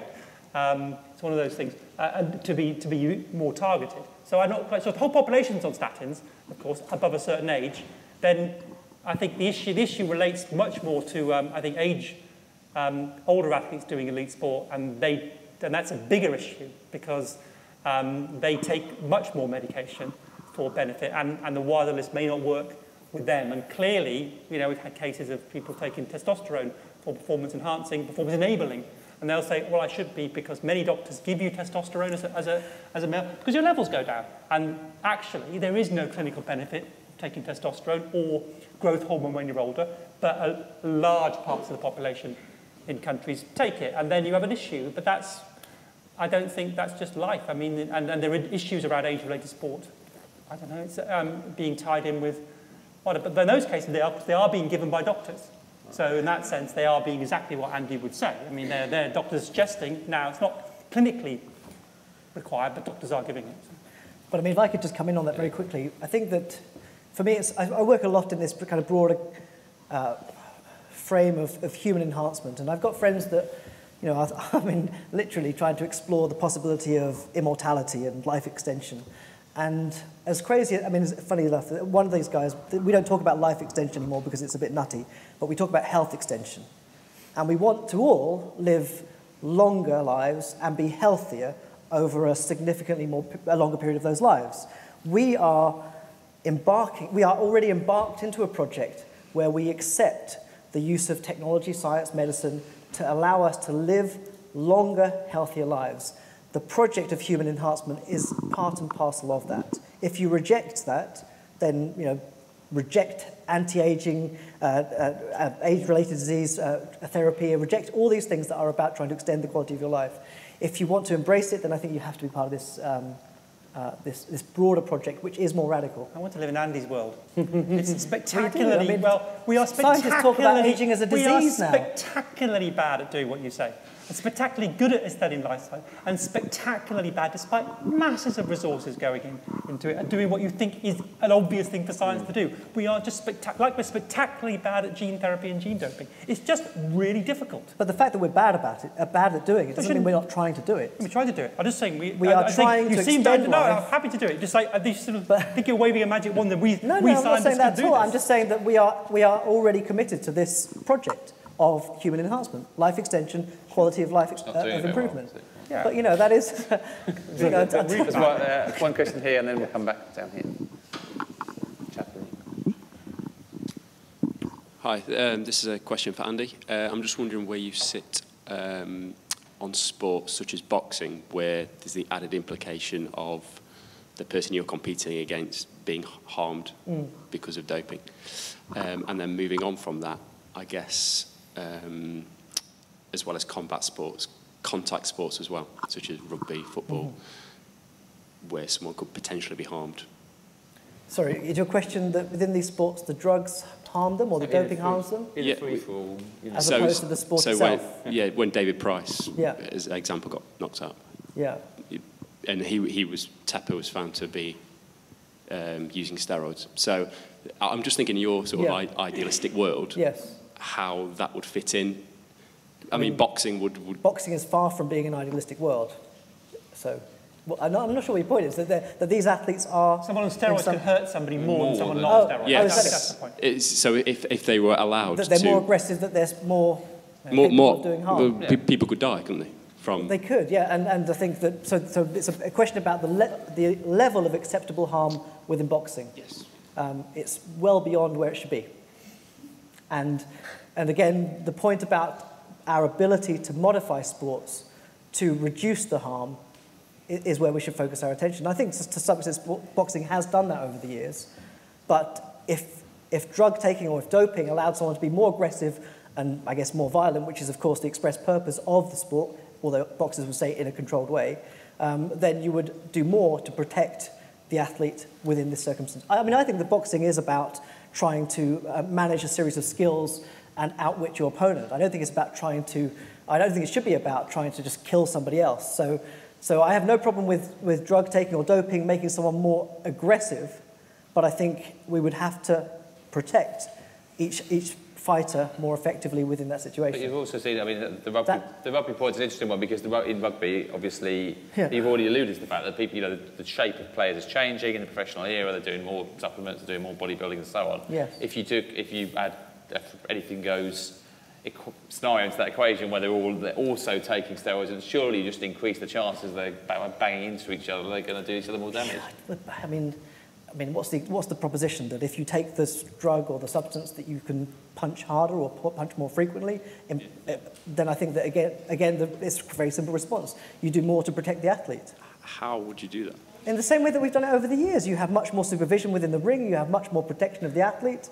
I mean, I find it hard to see that we can... You're not creating an extra problem. I mean, can you surely... No, because it becomes then a matter of your ability to outmaneuver your opponent, not about your ability to withstand impact. And that is, for me, what the skills of boxing are about. Although I've got colleagues that will say boxing is far from being a sport anyway. But I think that's what you would do. You would modify the... I mean, the same with actually, you know, with tennis over the years. People have talked about the increased speed of the male tennis serve, and try to adjust the sport in accordance with that because reaction times haven't increased. So you have to adjust the parameters of the sport to take into account those enhancements within the athlete playing the sport. That, for me, is not problematic. I don't see any problem with trying to protect each fighter more effectively whilst also allowing them to be more efficient as fighters. They're not incompatible.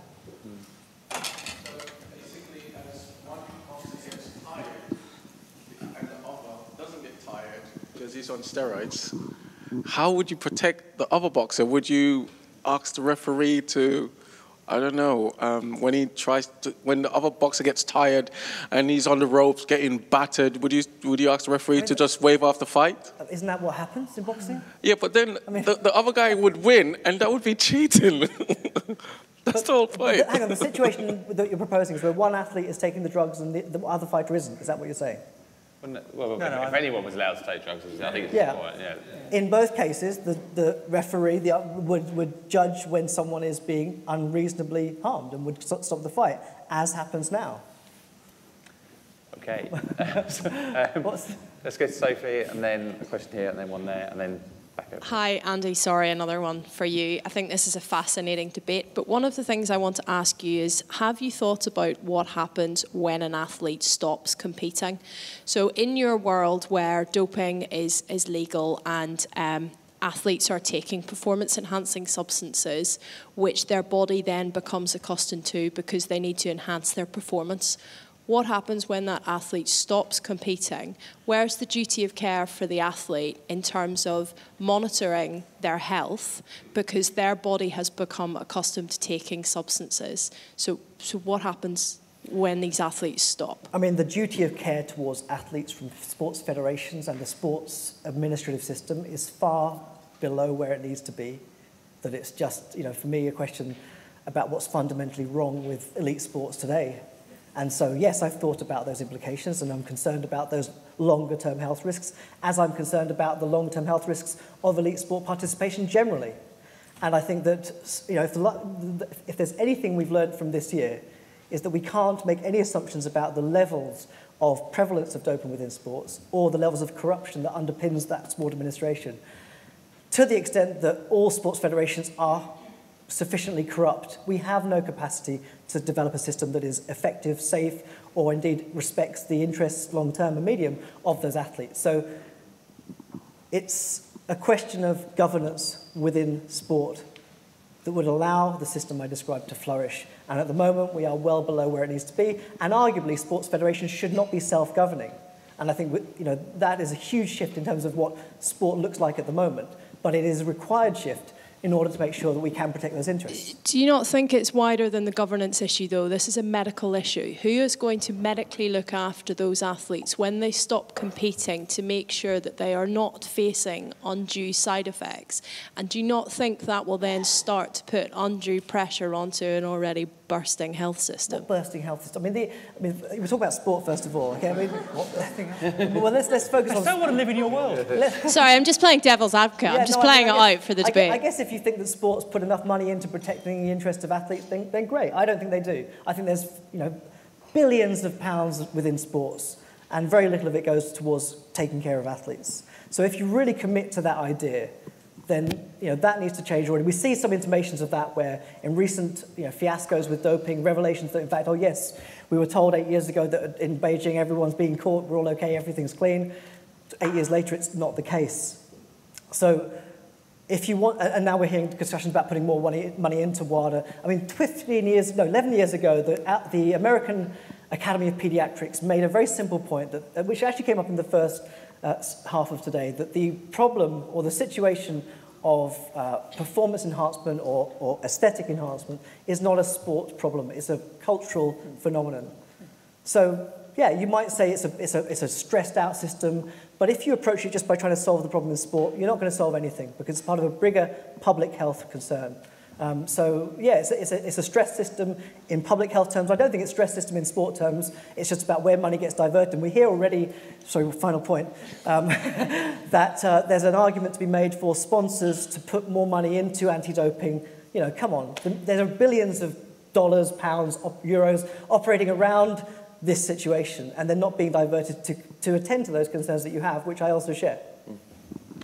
Hiya. I just wanted to agree with Professor Miah about the... Someone get this guy a drink. But I believe that the health of the athlete is what's paramount here. And I think if you were to try and rule out drugs and push it further underground, then you're going to get less quality drugs, and it's going to damage the athlete's health even further. I believe there needs to be an attitude change towards drugs' role in sport. And, I mean, when was WADA set up? 2003? 99. Sorry? 99, was it? 98, 99. 98, 99. It doesn't work. It hasn't worked. There needs to be some radical change in WADA, starting from the governance all the way down, I believe. But my main question is about supplements. I know you mentioned it earlier. Why is it so hard to try and regulate supplements and rule out all these steroids and stimulants that keep on turning up in supplements when they're not on the label? They're not listed on the label. And what steps are UCAD doing to try and eradicate this from the supplement industry? So the role that we play is to purely, we can't stop athletes, sports people, the general public taking supplements. That's not our remit. So what we do is we say to them, first and foremost, you have to look at whether you nutritionally need to take a supplement. If you are not getting what you need from a good, balanced nutritional diet, okay, speak to somebody about supplements to find out what allegedly you therefore need to take to aid your recovery or whatever you're lacking in your diet.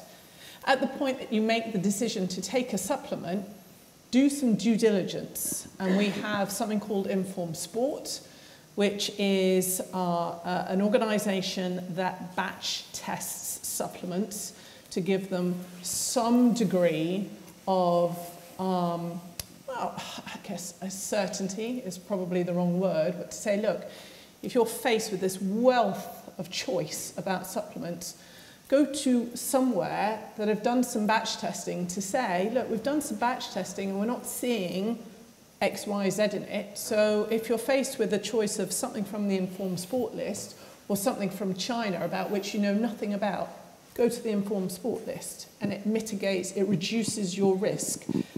No manufacturer right now is putting their money where their mouth is and saying, we will produce a supplement and stand behind it and say that no matter what, this product is clean. Anybody who buys anything out here right now that it's either IOC approved or WADA approved, it's lies. Because at the moment the IOC do not approve any supplements. WADA do not approve any supplements. No organisation right now approves a supplement, and that's because the components of a supplement are coming from all over the world. And they come into a factory, I'm putting this down into real bare basics, I'm sure it's far more sophisticated than this, shipping it in from all over. The conditions about which that one ingredient has been manufactured or packaged is absolutely unknown.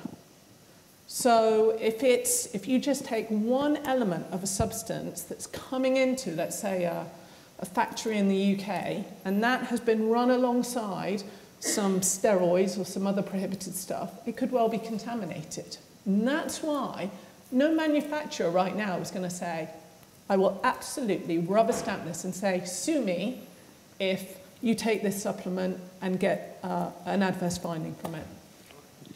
Just very quickly, yeah. When you're saying that no one knows where this is coming from, are you not asking the questions to the supplement companies, or is WADA not trying to find out where this is coming from so someone actually knows? But, you know, when you look at the composition of a supplement, some of it is just vitamin D, vitamin A, vitamin B, vitamin C. I mean, even that, which on the face of it is completely harmless, is being manufactured all around the world in companies where, I mean, if you think that a company can go and do due diligence all of the time, 365 days a year, about what is being produced in these factories all around the world, forget it. No, and that's why nothing is kite marked, nothing comes with any degree of certainty when it comes to supplements. And you're right, it's a nightmare. But that's the reality of what we're facing at the moment. I mean, just as a quick, I guess in my world, how expensive would it be to develop a personal analytics kit that each athlete can have and put their substance into and see what's in it? I mean, yeah, it might take a while. Impossible. Right? Yeah, well, in a sense, well, yeah, I mean, you need a mass spec. So, yeah, so impossible to create. That's why you have a WADA lab. I mean, so that's why the Russians had a whole separate lab. So the answer, to create a little kit that would, all the kind of contaminants in there, impossible. So in the same way that, 20 years ago, it cost £2.5 billion to map a genome, and now it's less than 1,000. The genome's a linear problem. This is not. I mean, so it's more. But sometimes people get fascinated with the human genome. Actually, it was rather trivial, inverted commas, bit of technology. But but in the sense that it's a linear set of codes. But the problem with these. So the question: are you saying, do we check the supplements? Of course, in one sense, they've got to be safe to eat. Right, put in your mouth. So there's a checking of. If you're asking, can you check a supplement so a small contaminant would not pass a WADA test? You have to do a WADA test, and you have to therefore have all the mass specs and have all the systems in place. So otherwise, there's no point. You're in an intermediate zone. Now, some supplements companies that claim they don't have performance enhancing, they have steroids in them, will probably put a little bit of steroid in them because they'll work better, even though they claim they haven't got steroids in. That's the real, black market, but the dark end of the supplement industry. but they have to be safe. You know, arguably they've got to, if you take them on the shelf, Holland and Barrett, they've got to be safe to eat. So there's a whole set of regulations around that, but they haven't got to work. You know, this is a big issue, and if you go to in the UK and Europe, you can't claim they do all these wonderful things because there's regulations. In the US, you can claim everything about supplements. If you walk into a drugstore or pharmacy in the US, all these supplements, all these wonderful things they do, they just say the FDA doesn't approve this, doesn't agree with it. You can claim anything you like without proving it works. So the supplement industry is a massive industry, and why should it do what WADA want it to do? I mean, it's, you know, because they are linked to the drug. Some of the drug companies also have smaller arms. Yeah. It's a complicated, big area. We could do another hour on yeah, you could do an hour. And I would say you don't need to use, I mean, the bottom line actually is that probably even in elite sport, you don't really need to take supplements to be able to run faster and even to get a good body. You don't need. Now, if you want to go to the level where you're looking at there, you probably do. But you know, I want to do the Tour de France. They're rather specialist things. But in general in life, the supplement industry is a bit of a myth. You don't need it to be a normal, healthy human being and to performance enhance. To get anything. But elite sport, at the very top end, it's a specialist thing, and you might well need it. We haven't got long, so let's take a couple more short questions. We've got two here at the front. We've been waiting for a while. On the left, and then. My question is mainly for Nicole, actually. What's your opinion on the fact that some countries want to make taking athletes that take drugs a criminal offence? Look, I get why some countries take that stance. We're having a similar discussion with the UK government at the moment. Our view here in the UK, generally, I'm sensing, is that we have enough legislation, but it's about identifying where the gaps are in that legislation to see if we just need to fill some gaps. What we're hearing from discussions that we have had in the past and prior to the London Olympic Games in 2012 was that the police are under-resourced. They've got competing priorities. And if you're looking at things like people trafficking or gun crime, and then you've got us knocking at the door going, yeah, well, we think somebody's doping, it's coming way, way down on their list of priorities. And you can't just have legislation if you're not going to enforce it, and it's not going to be meaningful. I mean, we've got this fantastic piece of legislation that makes it an offence for any of you to use your mobile phones with, you know, hold your phones in your cars. How many of you have held your phones in your cars? No action, is there? Until there's action. But until the police start stopping people and prosecuting them for that, it's meaningless legislation. So we can go through the motions of criminalising doping in sport, but it's got to have the weight of the law behind it. Lady next to you. So just to play devil's advocate here, we've all seen in the news about the Russian state doping and how the whole coaches and the system there has developed such that the athletes in athletics now won't be able, at least most of them, to take part in Rio.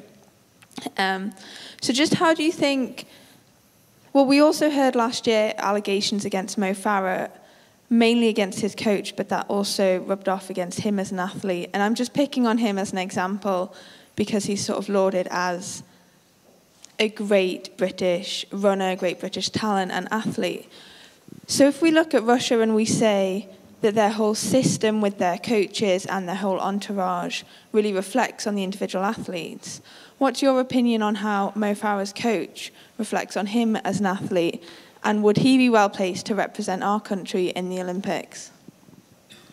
Nicole? Oh, I think I should go last on this one, actually. I'm the obvious choice to answer this question. Let's go down the line. I don't think Nicole can answer it, but it's unfair to ask Nicole to answer it. The problem is I can't even answer it because the Salazar case is still going on, as I understand. So it's really difficult to answer because you're making accusations about Salazar and he's going through US anti-doping. So.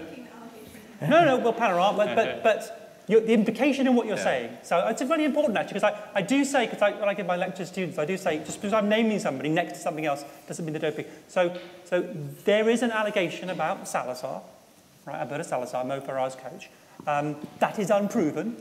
So you're suggesting that Mo Farah shouldn't represent us because he is associated with a coach who coaches other athletes, and that coach has got unproven accusations against him. And I could list any number. If I speak to a journalist, obviously not you, but other journalists who aren't sports journalists, they will list every single athlete who wins a medal as doping, right, as cheating, right? And they tell you almost for sure. Now, that's not really the sports journalists who know a bit more, but it is a general thing. And it's just a non-question. I don't think you're allowed to answer that question whilst, not just, whilst someone's unproven. It's just, otherwise, there is no sport. It's the Chris Froome question, right? So Chris Froome wins the Tour de France, he must be doping. And it's just like, well, then there's no point. I mean, you have to have evidence. And, and as a scientist, that's what I think as well. And of course, so I don't think, so you need to give me an example that is more, I mean, I'm trying to think of an example. Well, there are athletes who've worked with other coaches who've been doping. I mean, of course, the issue that Team Sky had was that it tried to have a team that had no connection with doping at all, and that failed because in cycling it was almost impossible. So some coaches came in, and they at some point in the past. So then is that part of the whole team? I think that's a legitimate question then about where you go with that. And certainly, I can't remember the hecathletes who went with an East German coach as well. So there's an issue around that. So there are live questions where you can raise that, and I think, should you, if you associate with people who've been known to cheat, should that be a problem? I think it's a live question. But the Mo Farah question, I don't think is fair, so I'm taking away from you and asking, because it's not fair, because even the coach has not been proven, and therefore I don't know how we can answer it. And Chris is spot on. So until a case has been proven against somebody, it's all... But I would say that the World Anti-Doping Code has provision about prohibited association. So if you are associated with somebody who has been banned, certainly UK Anti-Doping, we will write to that athlete to say, you need to disassociate yourself from that individual. You've got a certain amount of time to do it. And if not, then we're going to come back at you and put a spotlight on you and say, why are you still hanging out with somebody who is banned at this particular moment in time? And with Russia, I mean, the case wasn't it, that it's an exceptional scenario in a sense, in that it's been decided that the system was so rotten that any of those individual athletes couldn't possibly have not been tainted by it, if you like. But I think but the broader question you raised, I think, is an interesting one too, which is basically we've got to be careful not to become blinded by patriotism here as well. You can't sit and see these things in country-specific terms, because the danger is that Russia do become the bogeyman, and any kind of any allegations against our own athletes are sort of brushed on the carpet. Well, we have how many people you got on the UK ban list? There's not a huge number, but a significant number. So we have athletes who are cheating in our country. So. I mean, I would just say that I sometimes secretly hope people like Mo Farah would be found guilty of doping, because if the nicest guys in sport are doing it too, then there must be something inherently wrong with the system.